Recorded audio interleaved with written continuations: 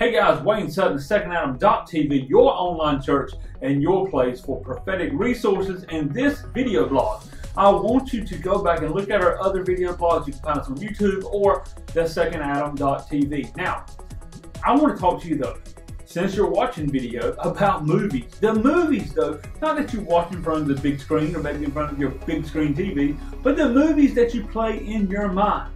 See, we have these movies we play in our mind. It's called imagination. It's called hallucination. It's what, as you see things should happen or things are happening, it's your perception. And the movie that you play in your mind over and over and over will become your reality. If you think about things that are lovely and of good report, as the Apostle Paul said, then you will attract, you will be consciously aware of the opportunities that are good, and you'll be able to move into them because you will have the faith to move into them.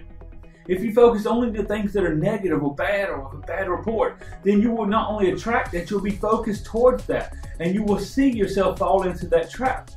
I've said before, if you're watching CNN, Fox News, any of the news media, more than just a moment to capture the information, then you're bound into the propaganda. The propaganda is what hurts. The propaganda is what places you in a place of fear, doubt, and unbelief, placing more faith in the enemy than Jehovah, more faith in the enemy than Jesus Christ, more faith in the spirit of darkness than the spirit of that we have, the Holy Spirit within us. So the movie that you play in your mind will eventually become real. How do you change that movie? You consciously make a decision. This is what I'm going to think about. You pay attention.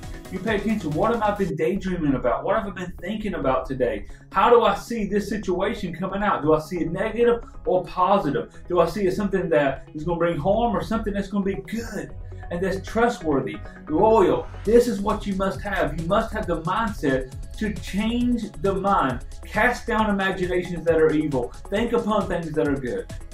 You have movies in your mind all day long. Those who coach with me, we go through this. We talk about the movies. We talk about where the movies come from and how to re-script your own life according to the promises and destiny that God has placed within you. This is Wayne Sutton, the SecondAdam.tv, your online church. I look forward to hearing more from you. Be sure to sign up at the SecondAdam.tv for our newsletter and these video blog updates. God bless.